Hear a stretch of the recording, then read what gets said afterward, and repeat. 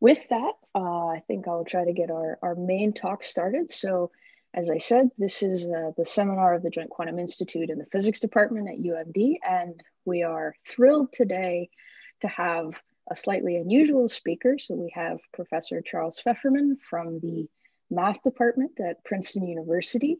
And so he is most famous for two things: winning a Fields Medal and teaching me multivariable calculus. And linear algebra, actually. And so today he's here under a sort of, I would say, a mathematical physics hat that he's been doing a lot of work recently on rigorously proving problems in sort of materials physics. So both 1D topological models, and today he's going to talk to us about work that he has done in graphene. And so with that, I'll hand it over to Charlie, and he can tell us amazing things. Okay, thank you. Well, that is to say, the time is available if I have amazing things to say. We shall see. I'm delighted and nervous about being here. This is the University of Maryland, my alma mater. When Alicia invited me, it melted my heart. Alicia and I are old friends, and the University of Maryland. I mean, okay. Now, let's see. The nervousness arises because I'm talking to a mixed audience of physicists and mathematicians. I know remarkably little physics. I'm very relieved to see that my co-author, Micael Weinstein, is here to answer any questions you might have with physical content. Okay, so in particular, I'm going to be talking about joint work with Micael and with James Lee-Thorp, who I think is probably not here. Okay, now we're going to be studying Schrödinger operators acting on functions on the plane R2, and the relevant potentials are periodic with a very, very special period lattice, and the period lattice is going to provide interesting properties of the eigenvalues and eigenfunctions of the Schrödinger operator. So for physicists, this is all familiar. We're talking about graphene. I'll show a picture or two in a minute. We're going to be proving mathematical theorems on the most basic electronic properties of graphene and related materials. Namely, they have Dirac points and edge states. For the mathematicians who perhaps do number theory, a Dirac point is a point where some surface, which we will talk about, looks locally like a cone, and that has physical consequences, very important about how electrons pass through the material. Then there are edge states in which electrons stick close to an edge without, and resisting the temptation to diffuse into the two-dimensional material. Okay, now physicists have heuristic calculations, which we'll talk about. They apply typically when the potential is very strong or very weak. And in that case, at least if you don't worry about justifying the approximations, you can make approximations. So what I have in mind is that we're going to justify the heuristic calculations, okay, and also discuss what happens when the potential is of medium strength, neither very strong nor very weak. That's the plan.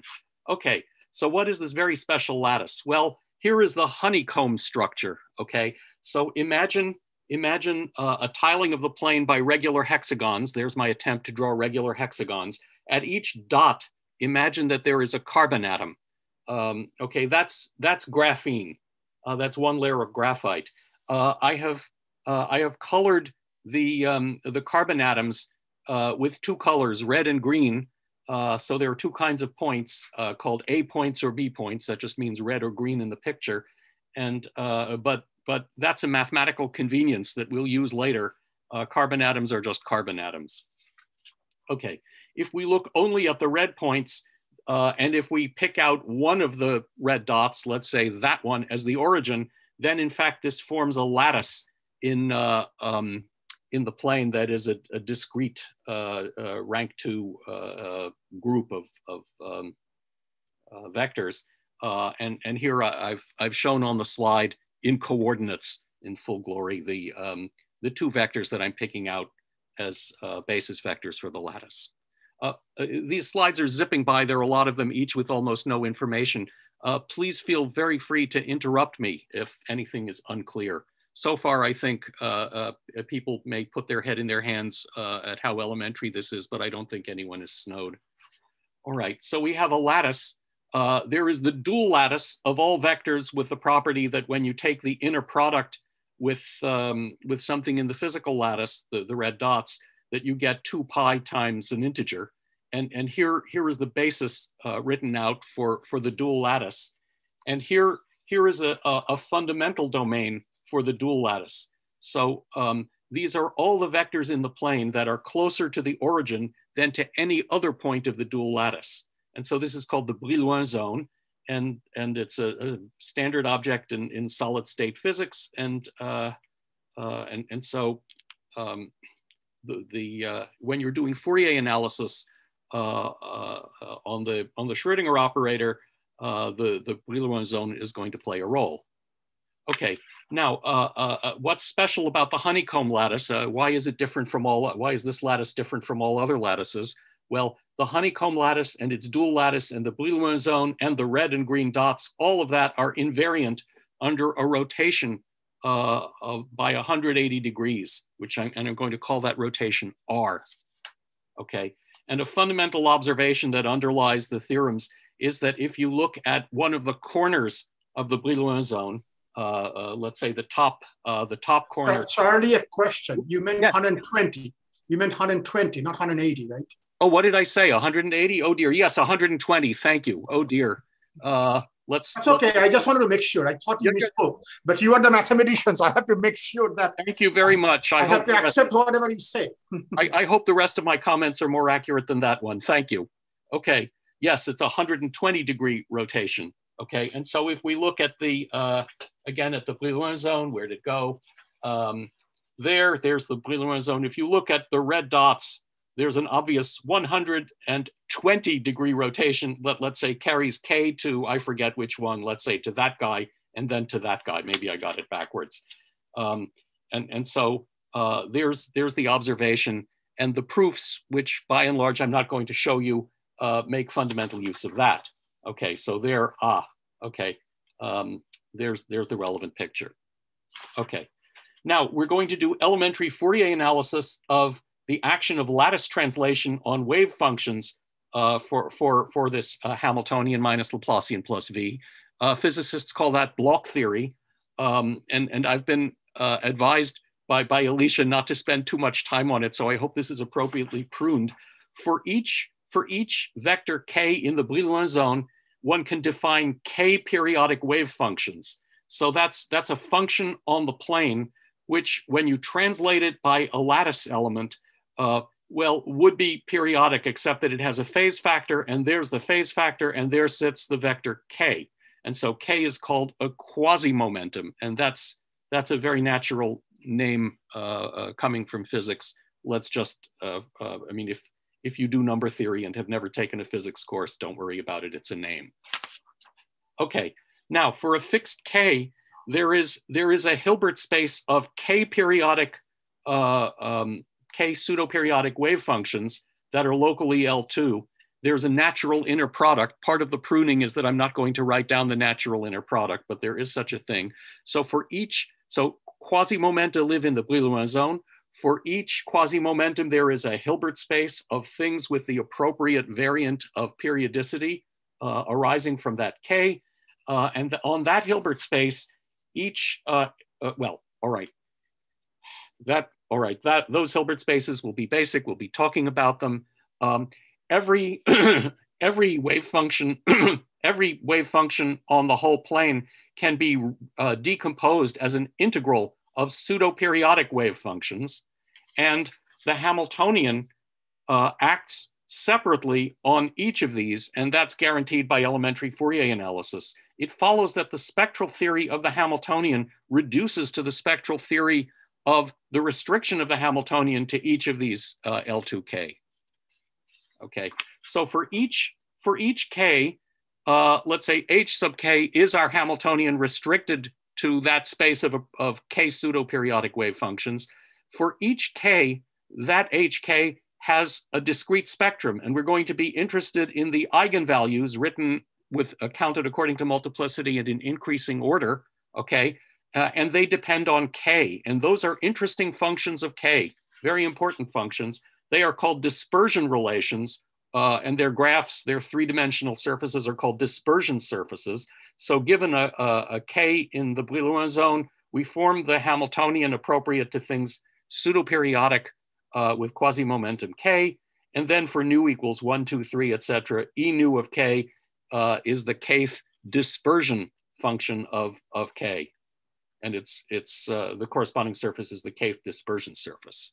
Okay, now, all right, when because the underlying lattice is that very, very special lattice, there arise Dirac points, which have fundamental physical consequences. So what is a Dirac point? Well, let's look at two successive dispersion surfaces. So let's pick nu naught, whatever that is, and nu naught minus 1. And let's say that near the point capital K, remember capital K is the uppermost vertex of the Brillouin zone.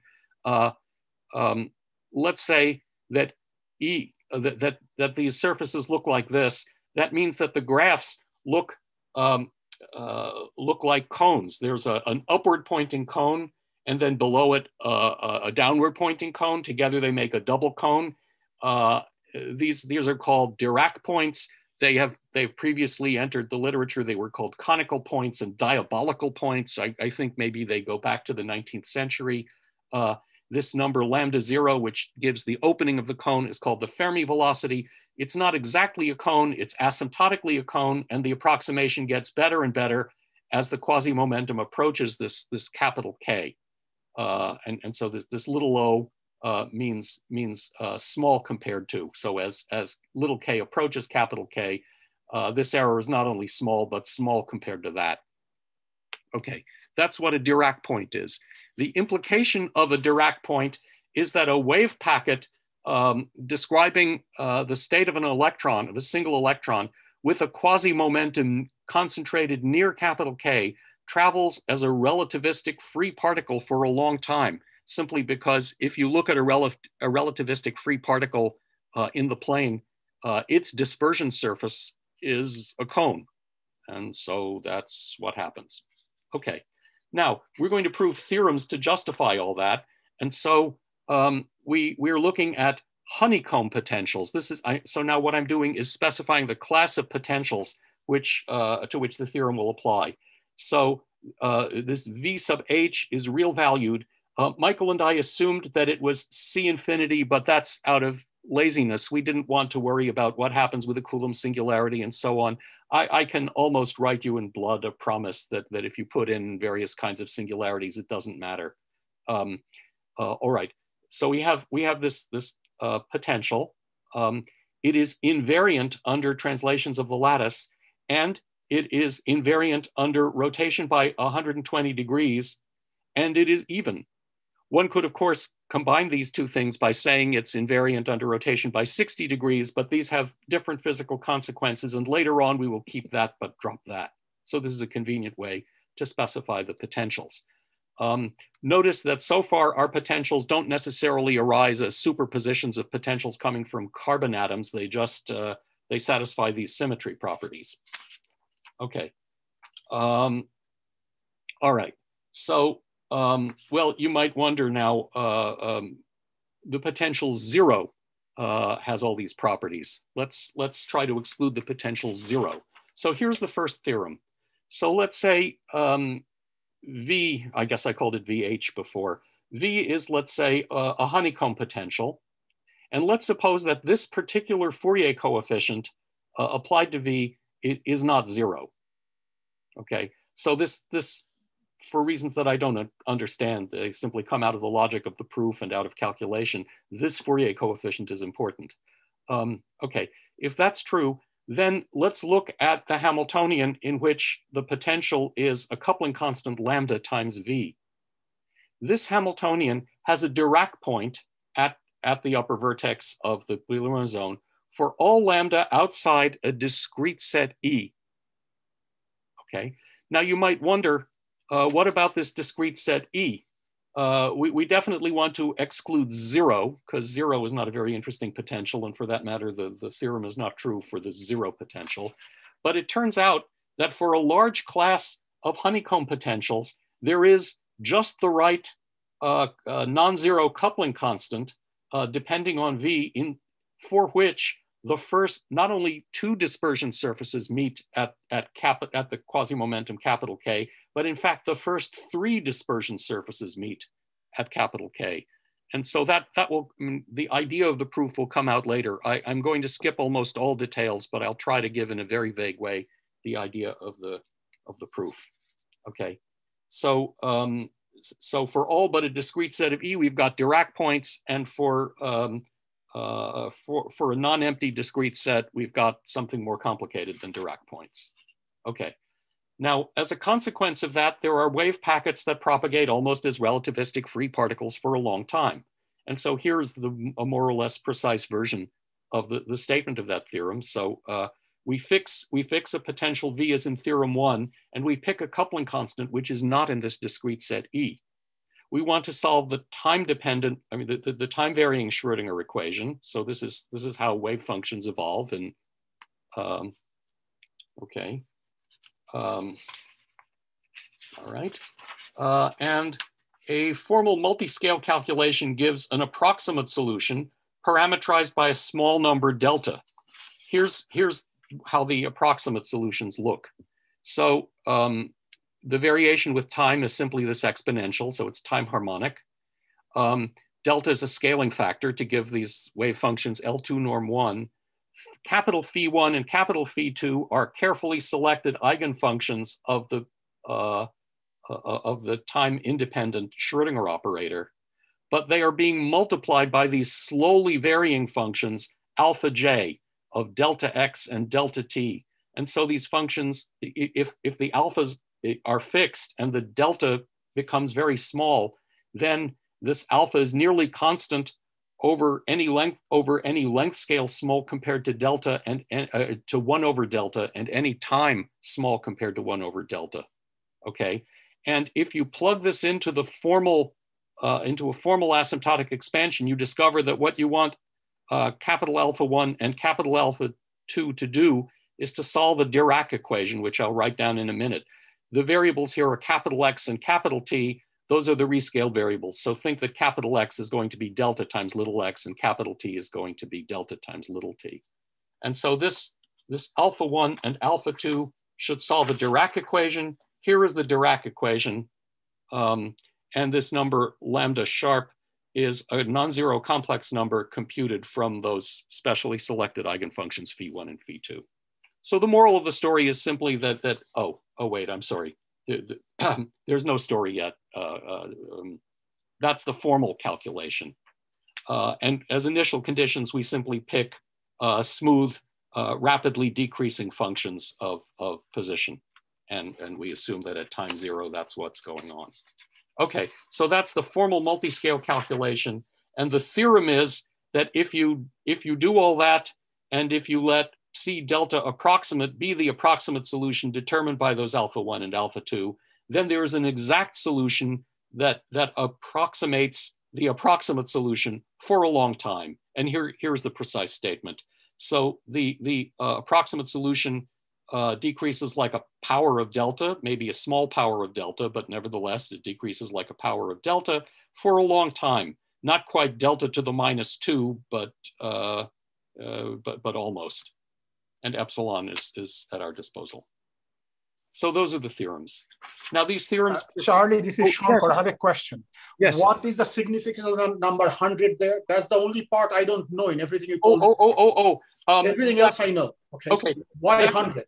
Why 100? That reflects laziness. I did not work out, and Michael and I did not work out the best possible thing. I'm sure it's not 100. All right. Yeah, I feel better. Go on. Thank you. Okay. Sure. Okay. All right. These theorems persist under small changes in the potential and small deformations of the honeycomb lattice. Okay. But the potential must be even. Okay, remember I warned there would be a distinction between even potentials and not. So if we perturb the lattice and perturb the potential, but keep the potential even, instead of having a double right circular cone, the dispersion relations look like this. These correspond to a tilted double elliptical cone. Okay, slightly perturbed off the off of the graphene picture, and the point at the vertex of the double cone perturbs slightly away from the top of the Brillouin zone. Okay. Let's see. Okay. All right. Now that's what happens if V is even, but if V is perturbed a little bit so that it's no longer even, then this double cone breaks up typically into a thing like that. So it has maybe a tip with large curvature, but not a sharp tip. There's no conical point. And so that's what happens, at least generically. Another question is, Shankar, yes. The gap that you're drawing here, yes. Is there a gap or you're just drawing it that way? All right, locally there is a gap. Globally, there may or may not be a gap, and that's one of the lessons of okay, locally there is a gap. That you have proven. That's very locally, interesting. yes, locally there is a gap, yes. Yeah, because that's what we find also. Thank you. Okay, great. Okay, now, so far I've been discussing the bulk, but edges are very interesting, and I'd like to discuss now edge states for two different regimes. We're going to talk about domain walls and sharply terminated honeycombs.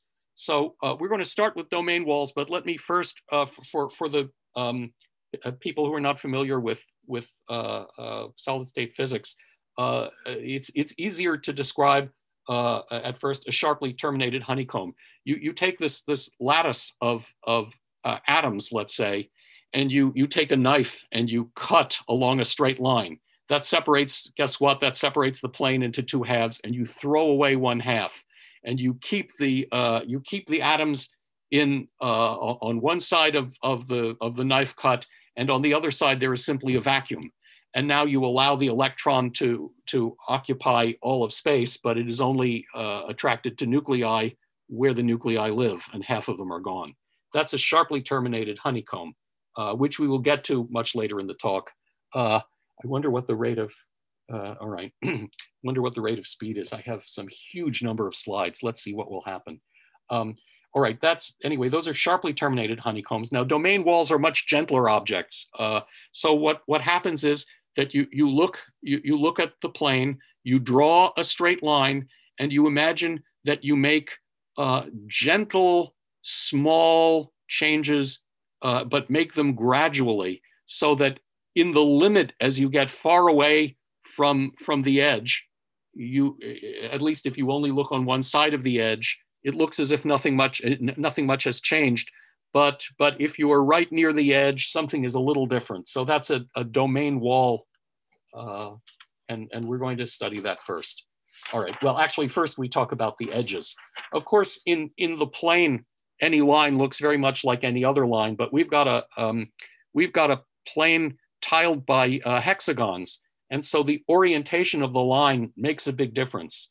So I'm going to show you two of the classical edges that physicists look at in connection with graphene. This is the zigzag edge, okay? So called because the atoms on the frontier, the ones I've colored, form a zigzag, okay? Here's another edge. This is called the armchair edge, because if you look at the colored dots on the frontier, they form armchairs in which you might imagine sitting if you were about as big as the distance between atoms. So, okay, but of course those are only two edges. Here is another rational edge. I'm calling it rational because it passes through two distinct points of the honeycomb. Okay, that's some other rational edge.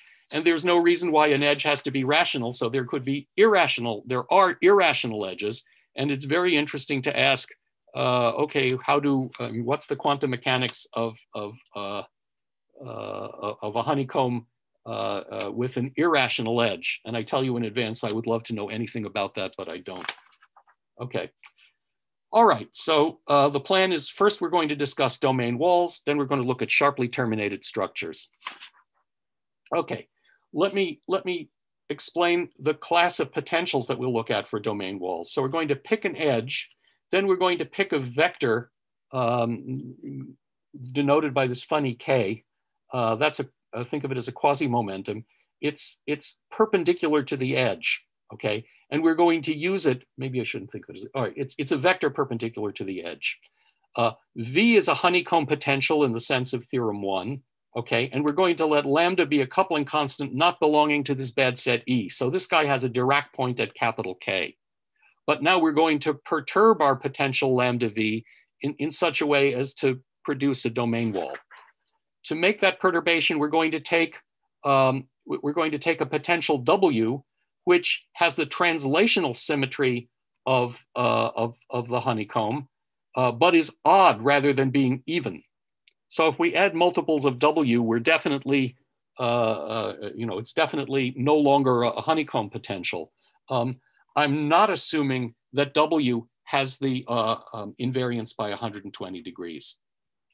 We're going to use a small parameter delta in order to produce small perturbations that occur on a very gentle time scale. So here, I'm sorry to produce a formula with with zero time to think about any particular slide, but kappa is, let's say, the hyperbolic tangent or any function that looks like it. So it transitions smoothly from -1 to +1. And what we're doing is we're taking our lambda V and we're multiplying it by delta times W. That's the odd perturbation. Okay, so it's a little bit different from a honeycomb potential. And we're multiplying it by this slowly varying function kappa of K dot delta X. The fact that it's a delta X means it's slowly varying. And the fact that it's this K, which is perpendicular to the edge, means that translations parallel to the edge don't affect this factor. And so, all right. What Charlie? do we do? Yes, sorry, yes. It's Alicia. So one question. So does W sort of inherently unbalance the two sublattices? So like green is lower than red on one side and red is higher than green on the other, or is that too simple? Is that, let's see, can it do that? I don't think so, but you know what, I'm not sure. Michael, thank God Michael is here. What do you think? Is there a difference between red and green thanks to this? I think my real question is, what does a potential that has the translation symmetry of the honeycomb but is odd look like? I don't have a picture in my head. Okay.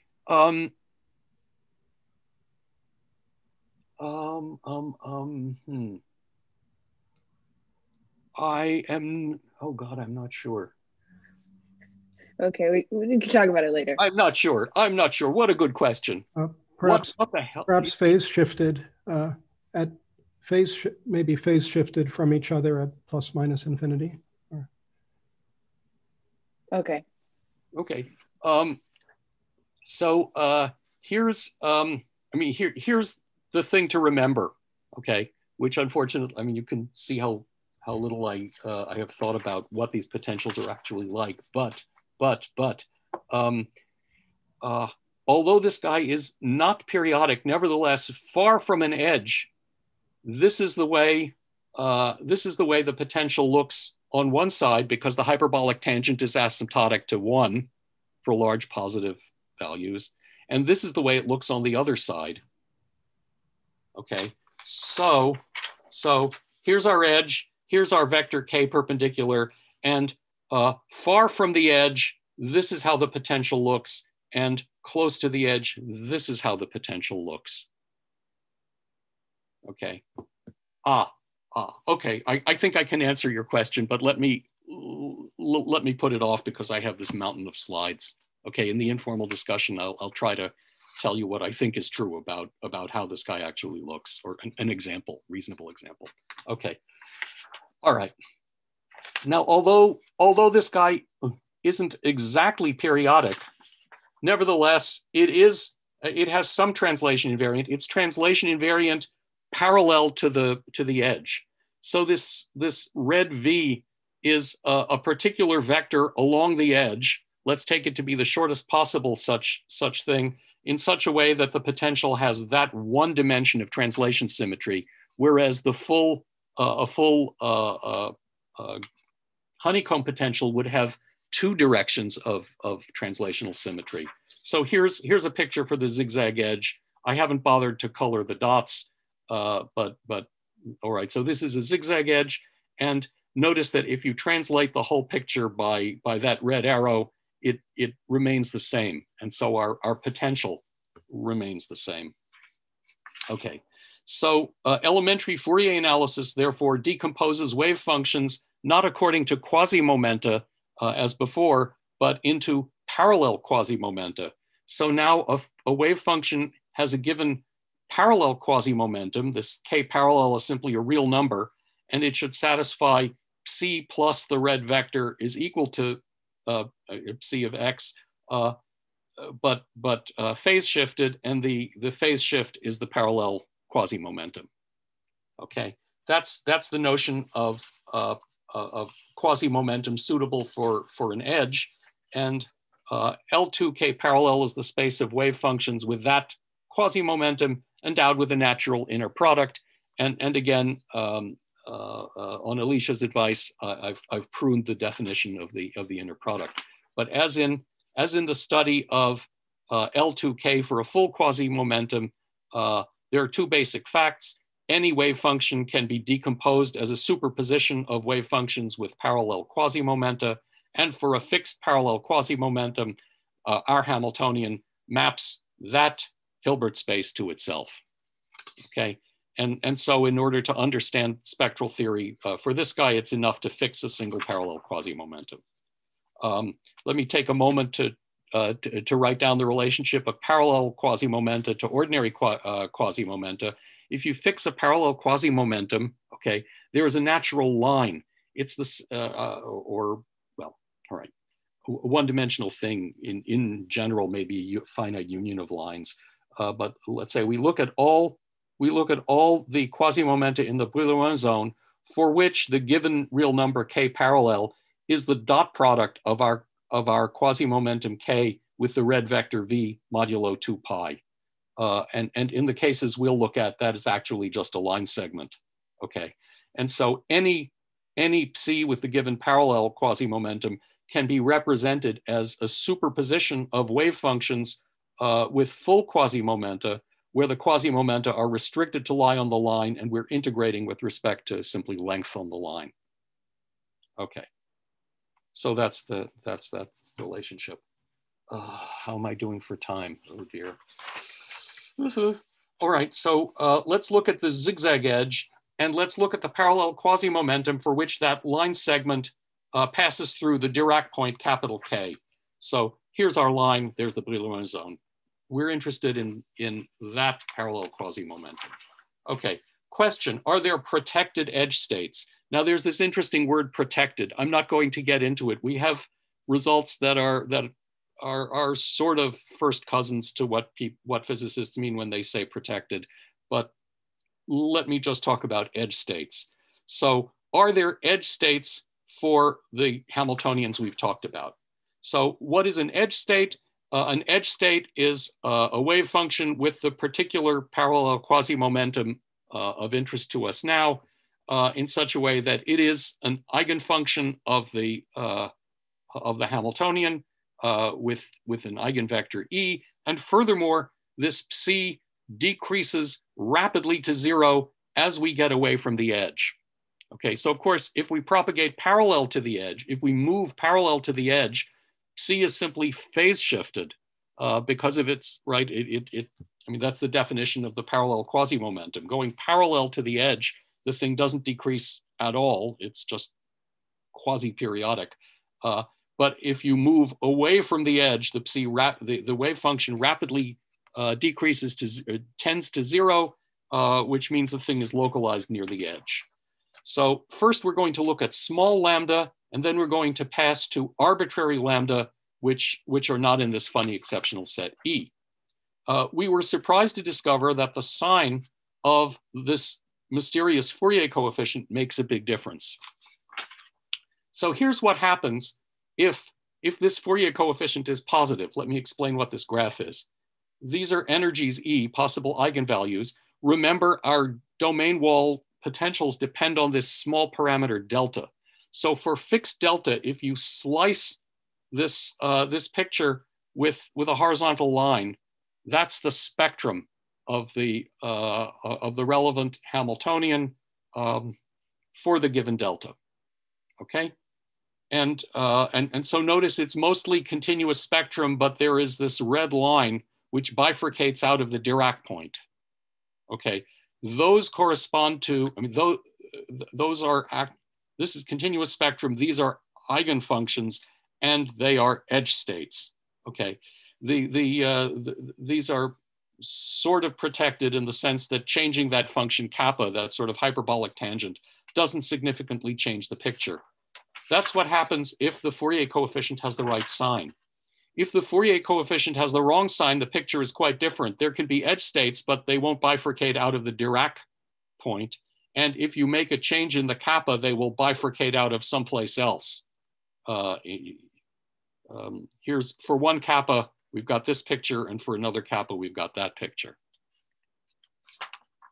Okay, and so the theorem is that if you set everything up the way I've said for the last few minutes, and if you assume also that the W is generic, if some particular linear combination that I don't remember of Fourier coefficients of W, if that's non-zero, then what we find is that this Hamiltonian has an edge state bifurcating out of the Dirac point, provided that the Fourier coefficient has the right sign. If the Fourier coefficient has the wrong sign, we believe that at least in the typical case, at least generically, we believe that edge states don't form. We have a heuristic argument that I'll explain, and we have numerical evidence, but we don't have a proof. So we'd love to have a proof, and every so often we think about it, and I don't exclude the possibility that someday we will have a proof. Okay, but I'd like to explain now why this Fourier coefficient matters for this problem, and then the Fourier coefficient will play a big role in showing that this strange exceptional set script E is non-empty.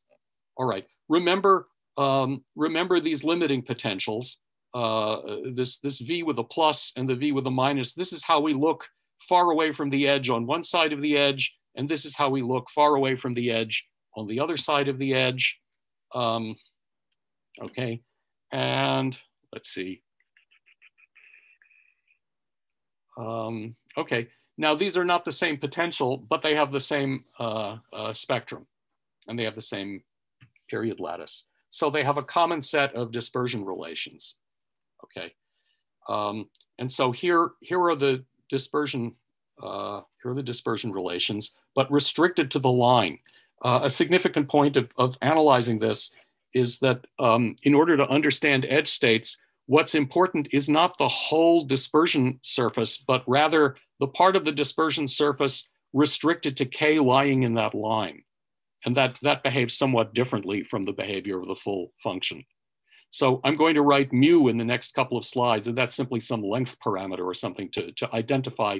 I mean, identifying a point on this line is equivalent to specifying a mu. Okay. Now, when lambda, all right, in the regime when lambda is small and delta is even much smaller than lambda, one can use elementary perturbation theory to understand these dispersion surfaces restricted to the line. And I'd like to show you the pictures. So this is what happens when the relevant Fourier coefficient has the correct sign, when it's positive. First, let's suppose that delta is 0. So we simply have a honeycomb potential with a Dirac point. We look at its dispersion surface, but we slice that dispersion surface by restricting K to a line. Mu is that parameter that parametrizes the line, and E is the eigenvalue. And here we have a Dirac point. This is what we see from the two cones from the double cone that meets at this point. So this is the Dirac point, And notice the first two dispersion surfaces meet in a Dirac point, and the third one is up there someplace else. Okay, that's when lambda is small, but delta is 0. Now turn on a small perturbation, and this is the picture. And what happens is that a small gap appears. So there's a small energy gap. And so that's the picture. When the Fourier coefficient has the right sign, lambda is small and delta is even smaller. What happens if things are, what happens if the Fourier coefficient has the wrong sign? Again, you can work out elementary perturbation theory. If lambda is small, here's our Dirac point, okay? Notice that it's the second and third dispersion surfaces that meet at the Dirac point, and the first point, the first dispersion surface lies under it. And if you now turn on a non-zero delta, but small compared to lambda, this is the picture. Notice that locally, an energy gap forms, but globally, an energy gap does not form. The dotted line still meets the dispersion surface at these 2 points. So that's a fundamental difference between Fourier coefficients of the right sign and Fourier coefficients of the wrong sign. And so that fundamental difference is expressed by what we call the no-fold condition. So E star, the energy of the Dirac point, that lies in or close to the spectrum of the operator acting on L2 with quasi-momentum K. Again, K restricted to this line, that's important. This should happen only when K equals capital K mod the dual lattice. There. The advantage of the document camera over slides. Okay. So that happened with the right sign of the Fourier coefficient, but not with the wrong sign. And so when the coupling constant lambda is small, the no-fold condition holds when lambda has when the Fourier coefficient has the right sign, but fails when it has the wrong sign. Okay. Oh dear. All right. So regardless, now I've been talking first about small lambda, but regardless of the size of lambda, we prove that if the no-fold condition holds and some linear combination of the Fourier coefficients of W is non-zero, then edge states bifurcate out of the Dirac point, okay?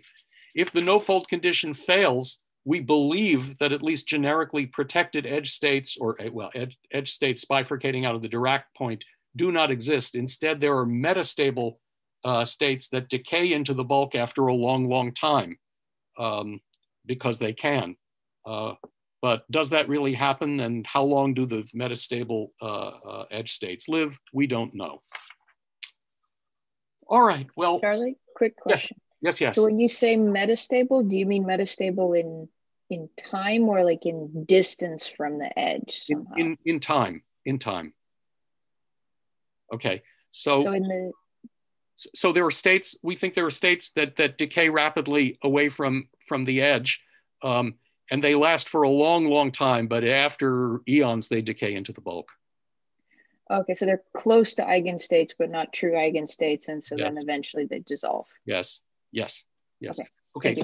I have a question. I'm appalled to see that it's 11:47. When should I stop talking? We usually go until about noon. I think the question is sort of what punchline do you want to get to? No. Let me stop at noon. So when it's noon, I will finish the sentence and stop. Sounds good. Okay. All right. So so far we've been for a while we've been talking about small coupling constants. Now let's talk about large coupling constants. Okay. There is a back of the envelope calculation due to Wallace in the 1940s, which allegedly gives the limit as the coupling constant goes to infinity. It involves an undetermined parameter called the hopping coefficient, and it predicts edge states for sharply terminated honeycombs with zigzag edges, but not with armchair edges. I should have said the previous discussion of domain walls was for the zigzag edge. For the domain for the honeycomb, I'm sorry, for the armchair, we don't assume We do not assert that edge states form. We believe they don't. Okay. Okay. If we believe that the Wallace model correctly predicts the behavior of the one-electron wave function for large coupling constants, then for large lambda, actually the sign of this Fourier coefficient that I said was so important is in fact completely unimportant. And so our results on large coupling constant do three things. They confirm the Wallace model, they identify this parameter, the hopping coefficient, and they play a key role in showing that this funny set script E is not empty, that it can happen that, and it often does happen, that the first three dispersion surfaces meet at a Dirac point. Okay, so I think all right. If you are a solid state physicist, you definitely know the Wallace model. If you are a number theorist, you probably don't know the Wallace model, so bear with me. Okay, I'm going to explain the Wallace model. How do you do a back of the envelope calculation that tells you what to think about large coupling constant? Each site omega in the honeycomb structure, for each site, we're given one complex number. That's the amplitude associated to that site. And so a state of the system is going to be a vector whose components are all of these psi omega. So there's one complex number for each site omega in the honeycomb lattice. And so that's a vector in little L2, and that's a state of the system, okay? Well, I've told you what a state of the system is. Now I have to tell you what the Hamiltonian is. All right, each site of the honeycomb has three nearest neighbors. Let's call them, the site is omega, and the three nearest neighbors are x of omega, y of omega, and z of omega. There they are. Okay. So okay, in the Wallace model, the Hamiltonian is defined in the following way. Suppose that you've got a psi, that is an amplitude psi omega for each omega. We apply the Wallace Hamiltonian, and that again is a wave function. So at each site omega of the honeycomb, it has to have a value. What is its value? Well, there's some parameter t times the sum of the amplitudes at the three nearest neighbors. This t is called a hopping coefficient. What is it? Well, all right, we'll see. Now, just like the continuum problem, the Wallace Hamiltonian is invariant under translation by the honeycomb lattice. And so the same Fourier analysis applies, or the same block theory applies. And so any wave function can be written as a superposition of wave functions with quasi-momenta, pseudo-periodic. And the Wallace Hamiltonian decomposes as a superposition of Hamiltonians acting on each quasi-momentum independently. And so therefore, what we want to do is to find the dispersion relations in the red box here. And we want to find these functions for each quasi-momentum k in the Brillouin zone. However, there's some good news that makes this a back of the envelope calculation instead of a math problem, which is that if you look at the space of all wave functions with a given quasi-momentum, it's two-dimensional. Two, because there are two kinds of points, red points and green points in the first drawing. Okay, so and so the dispersion relations from the Wallace model can be found explicitly by doing elementary calculations with 2x2 matrices depending on the parameter k. K varies over the Brillouin zone. Okay, and the result is that there are two dispersion surfaces called E plus of k and E minus of k, and they are simply plus or minus this parameter t times w of k for an elementary function w, which has the interesting property that the vertices of the Brillouin zone form Dirac points. So these two surfaces look like a double cone near the asymptotically as you approach the vertices of the Brillouin zone. So that's the Wallace model for the bulk. We'll talk about graphene with a sharply terminated edge later, time permitting. But now I want to ask, what is the relation between the Wallace model and what is the hopping coefficient? All right, so now I have to be a little more specific than before about what our potentials are. Instead of just specifying symmetries, I'm going to say that our potentials are superpositions of atomic potentials. So our potential V is the sum over all the sites of the honeycomb of a coupling constant. I'm changing notation. The coupling constant is now lambda squared instead of lambda. But I have this atomic potential translated to each center in the honeycomb structure. Okay, and we're interested in what happens when this V0 is fixed and lambda is large compared to 1. So, all right, I have to make some assumptions about this potential. Let me list the assumptions. First of all, this is going to be invariant under a 60-degree rotation about the origin. Let's say it's negative, but let's say it's greater than or equal to -1. Again, this reflects laziness. We could make a Coulomb singularity if you like. And V0 is supported in a little disk about each. So the V is supported in a union of little disks about the atoms. The A is 0.3 times the distance between nearest neighbors in the honeycomb. Curiously, not 1/3, but 0.3 because of some elementary geometry that I don't have time to get into. Okay, now the V0 gives rise to an atomic Hamiltonian where you don't sum over translates, you just take a single V0, think of a single atom with the nucleus at the origin. There's the Hamiltonian. The ground state should satisfy that. That's the first assumption that rules out the potential V0 equals 0, okay? And there is at least some gap between the lowest eigenvalue and the rest of the spectrum. So I'm assuming there is no spectrum between the lowest eigenvalue and the lowest eigenvalue plus some constant that stays fixed as lambda is going to infinity. Okay, so here's a bad example. Imagine that one atom, here's the origin, imagine that one atom consists of these 6 rotated copies of this potential. It would be very unreasonable to represent a state of that system by one complex number. It would be much more reasonable to represent it by 6 complex numbers.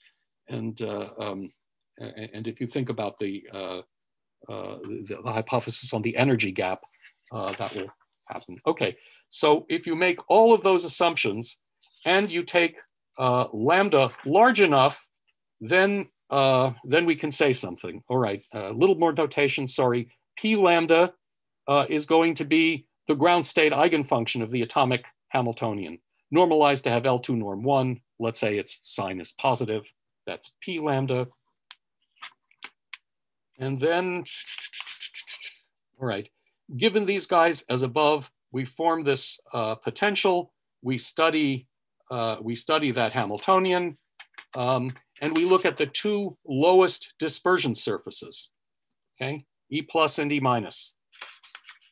And the theorem is that for a suitable energy, depending on lambda, if you take the 2 lowest dispersion surfaces, recenter them by subtracting this constant and rescale them by dividing by a number that I'll tell you about in a minute, then that converges to plus or minus W. This plus or minus W, those are the 2 dispersion surfaces from the Wallace model.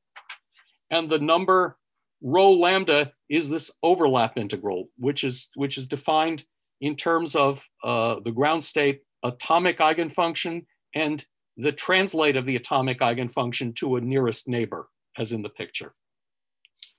Okay, so that rho lambda is the hopping coefficient. So we've succeeded in showing that the Wallace model agrees with the one-electron model, and we've found the hopping coefficient. And also near the Dirac points, if you look at this recentered, rescaled dispersion surface, you get, oops, another correction, plus or minus this thing. Okay, so we've succeeded in recovering the Dirac points for the one-electron model. That's the end of theorem 3. All right, now I think I had better zip very carefully through what's left. Oh dear, 2 minutes. Oh, it's conceivable that I'll make it. Remember, so in the let's be in the setting of theorem 3, and let's suppose that this Fourier coefficient is negative. I assure you that often happens, okay? Now, theorem 3 says that for large coupling constants, we have the Wallace picture, and so it is the two lowest dispersion surfaces that form a Dirac point. However, we've seen that under our assumption on the Fourier coefficient having the wrong sign, if the coupling constant is small, it's not the first and second, it's the second and third dispersion surfaces that form a Dirac point. The first dispersion surface doesn't intersect the second and third, okay? So now imagine that you have a knob and you're continuously turning the knob. As you transition from large lambda to small lambda by continuously varying lambda, what happens? How can you get from one situation to the other? The only way it can happen is that the Dirac point with the first and second surfaces meeting has to pass through the third dispersion surface at some point. And for that value of lambda, 3 dispersion surfaces meet, and in fact, they are the first 3, okay? And so as promised, the set E is non-empty. And so this key Fourier coefficient and the discussion of the discussion of domain walls leads to the mysterious E. Finally, in the, it's 12 noon, I will finish the sentence. One can prove that for the zigzag edge, but not for the armchair edge, that edge states form in the one-electron model as for the Wallace model when the coupling constant is sufficiently large. Okay, it's 12 o'clock. Thank you. Perfect timing. Yes. Perfect. Thank you so much for the lovely talk. All right, so I will give you Zoom applause. Oh, okay. And then the floor is open for questions. Okay. So Alicia, could I ask some questions first? Go for it. This is Shankar. So this was a wonderful talk, and you are indeed correct. I understood most of it. Oh, good. But either I think I know the reason. You are just a fantastic explicator. I first thought maybe my math is stronger than it is, I thought, but actually it's because you explain things very well. So first, a quick comment. It's totally relevant. In condensed matter physics, we actually don't call that Wallace model. We call that tight binding model. Oh, sorry. Yeah, it's okay because, tight binding is general name of doing band theory when in your language and the coupling is very strong. You take the general Schrodinger equation and a lattice. So there is a periodic potential, as you said, and you are, of course, solving that whole problem. In condensed matter, typically, if you take a material like sodium, that coupling in your language is very weak.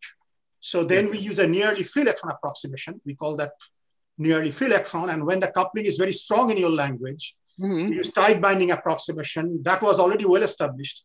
Although Wallace's paper was before I was born, but by that time, by the way, before even I was born, but by that time, tight binding approximation was very, very well established. It's one of the first things people did after quantum mechanics came along. So at first I did not know what you meant by Wallace model. I thought some mathematician did it. I'm sorry. No, that's okay. Absolutely all right. I mean, okay. Yeah.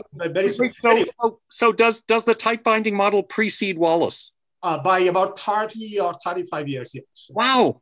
Thank you. I had no idea. Not for graphene in general, that's theoretical too. Okay. Now the questions. I'm just going to ask 2 questions about the future possibilities. Yes. Okay. One is that one of the things that is of great interest right now in graphene community, and it's in fact of importance in all of physics, is that you take 2 of these honeycomb lattices that you're talking about, exactly 2 sheets of graphene. Right. And you put them on top of each other. Right. Rotating them slightly with respect to each other. So now you have a new variable in addition to your honeycomb parameters. Honeycomb is characterized by 2 parameters, C1 and A2, 2 lattice constants. Right. Now you have a third parameter, the twist angle with respect to each other, right? Yes. And you allow coupling across the layers also. So you have a new coupling also. Because in general, you're putting them very close to each other. There could be hopping in the Wallace language in between them. In your language, there'll be new coupling. So this is a new system now. And this thing is called twisted bilayer graphene. Okay? And if you look into any kind of bibliography, you'll find that it may very well be the most studied subject in all of physics right now. Wow. It competes with black holes and black hole information. And given that condensed matter is a huge subject, In fact, Columbia has a huge group, Corey Dean and Jim Hone doing things. Princeton has a huge group, Ali Yazdani doing it. It's just a very big subject. Okay, so that's the background. What can you say about a system like that using your powerful mathematical tool? Because you see, the thing is, it's a very interesting system because it's irrational now, because for general alpha, there is no reason that you have periodicity, right? Okay, but what we physicists do, since we cannot really work with irrational numbers at all, we make an approximation. We make some kind of a continuum approximation where basically it becomes a lattice, but now the unit cell is much, much larger than the original honeycomb. It depends on the angle. Sure. And you have a much larger unit cell. Right. And all the interesting physics experimentalists are observing arising from the fact that unit cell has increased in size. But in reality, there is no unit cell. Unit cell is the size of the system because, it's always irrational. Sure. But you can take an irrational, make an rational. So this is a system of huge interest now. And in the context you are talking about, we really don't know much about the band structure of this system, except in this continuum approximation, where you assume it's really like a periodic system. So it's not something you'll be able to, even you'll be able to solve, in real time as we are talking, but it's worth thinking about, you and your colleagues, Okay, thank you. So I was aware of the existence of the problem.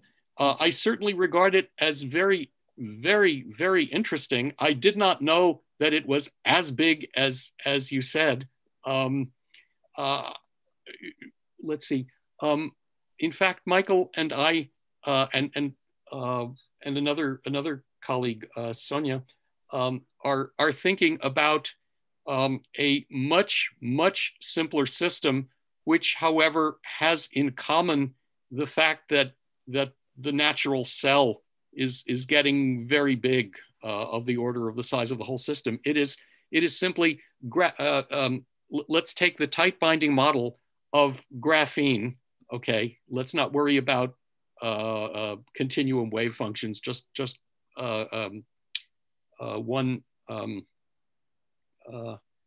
tight binding, but with an irrational edge. So a natural thing to do is in that setting to try to approximate the irrational edge by rational edges. Yep. So that means that you have to understand rational edges where, so to speak, the relevant rational numbers have huge numerators and huge denominators in lowest terms. Yep. The good news is that on some level it's a slight exaggeration, but only a slight exaggeration. We now completely understand such rational systems. Do you have a paper on this? The reason I'm asking is that I was smiling when you're telling me this. I sent you a paper because I thought that's what you'd be talking about, because I didn't know what you'd be talking about. Okay. The paper I sent you yes. is exactly in the same spirit of what you described as what you did. I said to my student, we can't solve that 2D problem. I can't even visualize a rational number. I can visualize it barely along the real line. So let's just take a one-dimensional system, purely 1D system. Okay. Forget purely 1D system. And then I can take two potentials, like you have just V of X. Yeah. I can add V. I have exactly the same Schrodinger spec operator that you have, the Laplacian plus V you have, we have plus V1 plus V2. Okay? In 1D, say just K, X. Okay. And V1 and V2 are irrational with respect to each other. Mm-hmm. Okay. And we said, this is an incommensurate system, and we can ask. So you did it on the edge. We did it on a strictly 1D system. Mm-hmm. And we also found some interesting, we of course did not do math, we did physics. And then when we could not do theoretically, we just did it on a computer. And the results are precisely what you said. You take irrational, and what we found, results really depend on what level of rational approximation, Diophantine approximation you're making to this irrational. Oh, yes. Okay. And this has experimental consequence, because in this twisted bilayer graphene, different experimentalists find different answers. The band structure clearly depends on which sample you're looking at, which laboratory is looking at it. Now, they are generically not different, but details are different. And I personally think what is being reflected is this fact that different labs are doing different rational approximations to the irrational. Because they're all doing measurement. So you are right in 1D. So do you have a paper on this 1D HT? All right. We will. All right. We will. Oh God. I mean, the short answer is no. We have. I mean, I think we will probably have a paper in the next few months. I'm afraid that's the time scale. I thought in math, each paper takes 5 years. That's what Michael Friedman told me, that a paper takes much longer than doing the work because you have... All right, then in that case, all right. Thank you for that comment. So I will say that we are lightning fast and we'll probably have a paper out in a few months. I'll be very interested in it. Now I have a second question. I was wondering if you can do it. This is even harder. Suppose you do exactly the problem you just did with your colleagues, but you add a second electron. You had just, so you're doubling the Hilbert space. Yes. You add a second electron and you do everything you're doing. If you just do everything you're doing, the second electron is not interacting with the first electron, well, there is not much to do. Sure. But suppose you have now a new term in your Hamiltonian, in your Schrodinger equations. It's now a Schrodinger equation in 4 space variables. Each electron has its own space, 2-dimensional vector at a time. And these 2 electrons interact with each other. So you have to add a term in your Hamiltonian which couples vector corresponding to the first electron to the vector coupling to the second electron. Is this even approachable from the kind of math you are doing? All right, because this will be the beginning of the interacting problem, something of great interest to physicists. Okay, so I'm going to guess, because we have not, Michael and I have not worked on it, and so anything I say is definitely subject to doubt. But I would guess we could do 2 electrons. That would be very interesting. If 10 to the 26th electrons we cannot do, but 2 electrons I would guess. This is a very important question, because interaction may destroy your Dirac cone and things like that. And my speculation, we have done a lot of work on it using quantum field theory, infinite number of electrons. And we do find quantum phase transitions, but never mind that, that we do just various renormalization group type things.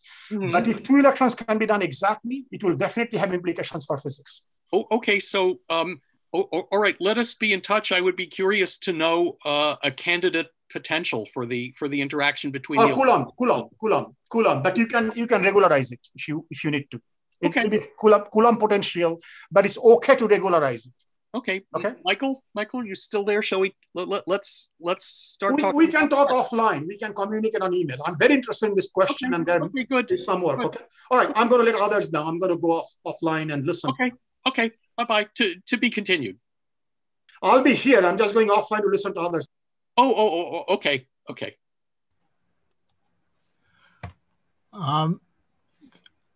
Regarding your question about edges. There were some issues in 3-dimensional crystals, equilibrium crystal shape. What you're doing, I presume, is a 0 temperature analysis. And at any finite temperature, these so-called irrational states, which are, facet states have Miller indices, which are rational numbers. You can put in irrational numbers then and get those states. There's really no particular difference. It's a rough surface. And so having rational or irrational doesn't really matter. In the model you're studying also, you don't allow any rippling, I presume, of the graphene. So there's some underlying potential normal to the plane that's holding it flat on the plane. So it's not just strictly 2-dimensional. There's some external potential acting on it. So you don't have all the theorems that apply to pure 2-dimensional. So it's more like 3-dimensional. So really what happens at 0 temperature, you have a bunch of those rational states. And then once you get to a slightly higher temperature, most of it becomes a smooth shape. It's called a rough surface. And the correlation functions are completely different between the edges. Physically, also, there's going to be reconstruction that this isn't a rigid lattice. The carbon atoms near the edge are going to distort slightly. So proving strict theorems may not always be relevant. In general, So let me just repeat. I wonder, maybe I didn't say this during the talk. It happened maybe in the run up to the talk. I'm a mathematician. Somebody hands me a model and says, physicists are interested in this. And I scratch my head and I say, gee, what can I say about this? This looks interesting. Of course. But I make absolutely, I am absolutely not competent to discuss any possible correlation between what I've been talking about and reality. Okay. That's your department. That's fine. Yeah, it's our problem. Yeah. Thank you. Sure. Great talk. Thank you.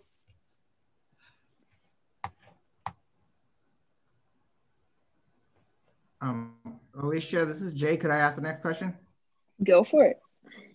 So, hi, Charles. Yeah. So, I was very curious. I found the sign change of lambda v going from positive to negative, making such a difference. Like very intriguing, because usually we talk about only the positive part. I think the negative one is very naturally realizable in cold atoms. So, but again, and there are other people here in the experimentalists in the audience who should be in the audience who would answer that, who would know that better. The question I was wondering was this exponential decay time that you were talking about. So basically, my understanding is that you get a Dirac-like state that coexists with other states, and the bound state that you get from gapping that Dirac state out could decay into other states. But so is this picture only valid if you have a smooth domain wall? That is what was that's what I would expect, but I wanted to double check. I wasn't sure. Here, wait. Let me switch from the document camera to a human face. Wait a minute. There. Okay. Let's see. Well, so if the Fourier coefficient has the sign that causes us to suspect a resonance, then in fact we cannot prove anything. We have guesses based on the fact that there is not that if you look at the relevant energy, that it intersects the dispersion surface someplace else. But we don't have anything even for the case of the smooth domain wall. If you get away from the regime that I was talking about, I know even less. Okay, so the answer is just I don't know.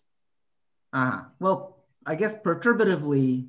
Yeah. I mean, perturbatively we can guess. I mean, in my view, okay, my understanding. I mean, I guess Alicia asked this question, and you were going to discuss the answer more, but I made up a guess for the answer. To me, I think the answer to Alicia's question is yes. This potential W basically produces an imbalance between the two sublattices, among other things. That gaps out the Dirac cone.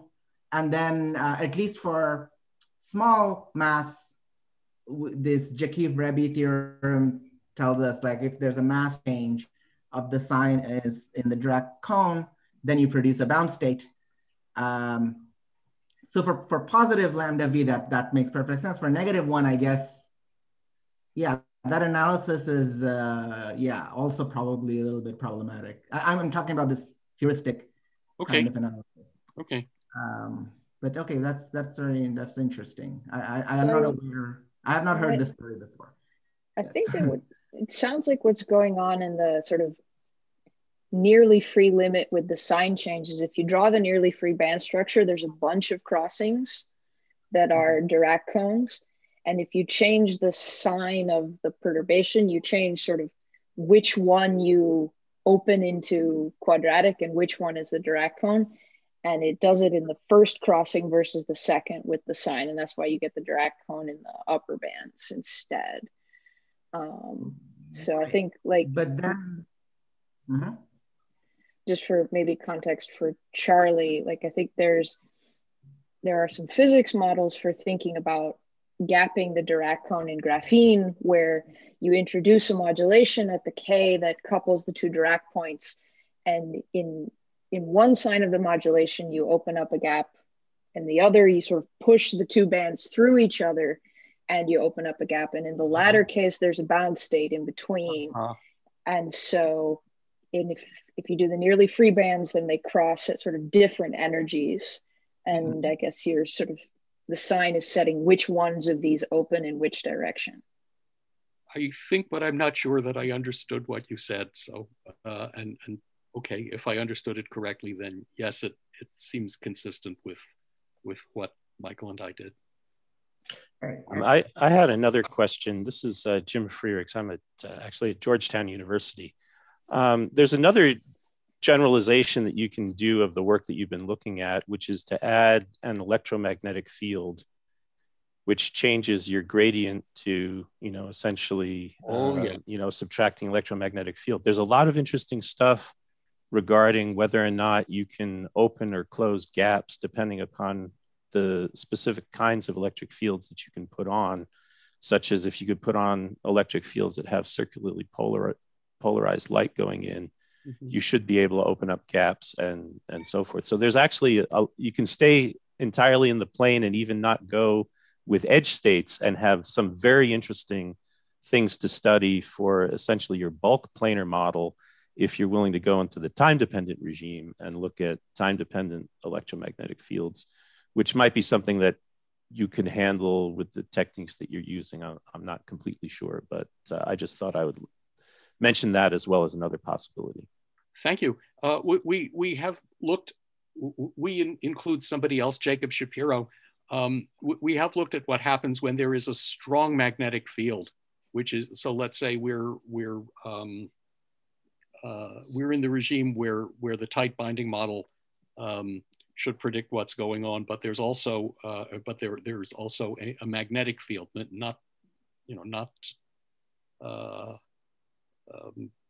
just in addition to everything else, a magnetic field whose field strength is comparable to the makes its effects comparable to the effects of the potential, and that's an interesting business, and we have first results, just I would say first results on that, but it needs to go a lot farther.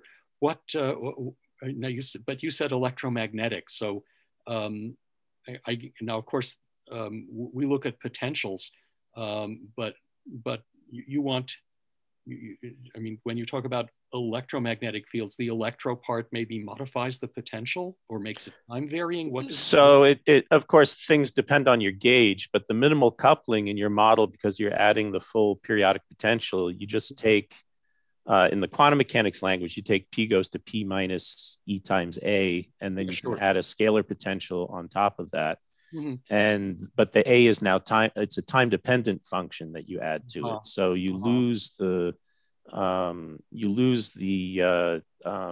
time independent nature of the problem. And that's what then generates a lot of very interesting behavior. I see. We are already encountering lots of stuff when the magnetic field, let's say perpendicular to the plane of the system, is not time varying. When it is time varying, I have no idea what happens.